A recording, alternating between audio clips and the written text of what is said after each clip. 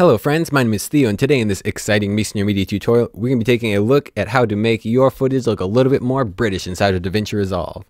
So in Resolve, we've got this cool footage of my buddy Rodney here wearing some cool sunglasses, playing some cool guitar in some cloudy weather that looks very British.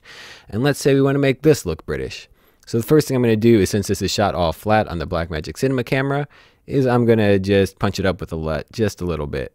So you can obviously just add some saturation and contrast, but I'm lazy and I made this cool LUT pack called the House LUTs, so I'm just going to use that. But you can see, you can totally do that just on your own. So in order to make this look actually British now, I'm going to add a new serial node with Alt-S and then a layer node on top of that with Alt-L.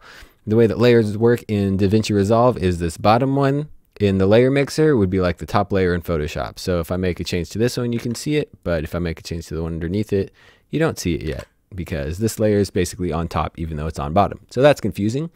What we're going to do to make this look British is we're going to turn this into a cooling type filter like you would have in Photoshop. So go color generator, pull that on there. It's all white, and that's not all right with me. But all right, now we're going to change that color to a bluey green cyan-ish, cool, whatever you want.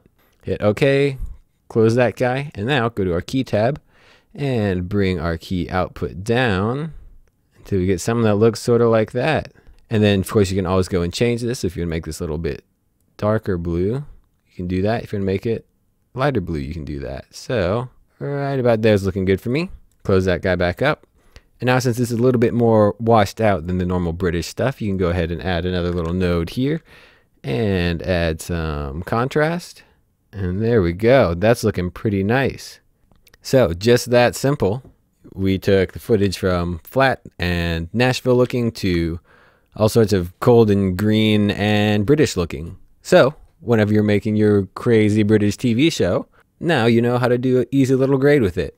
So anyway, I hope you enjoyed this tutorial. If you liked it, give it a like. If you didn't, give it a dislike. No matter what, leave your feelings down in the comments below. If you want to see more videos like this, be sure to subscribe to the Mr. Media YouTube channel. If you want even more goodness, be sure to check out MrMedia.com/products, where we have the House LUTs pack, which is featured here, as well as other cool things like the Bright Light Sight Leak pack and the Lens Junk pack, as well as really popular recently is the Carnival Power Grades pack, which you can see saves you a lot of time. Just pull it up real quick, add Hank on here, and look at that. And the cool things about power grades as opposed to LUTs is you get all of the control you want. So you go in here, you see, oh look, curves happened.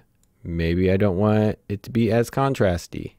Sweet, brighten it up. So you want this side to be brighter.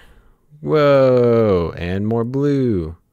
So power grades are super cool. Check them out if you want. MrMedia.com/products. Once again, I've been Theo with Mr. Media. Have a great day, and I will see you next time. Bye.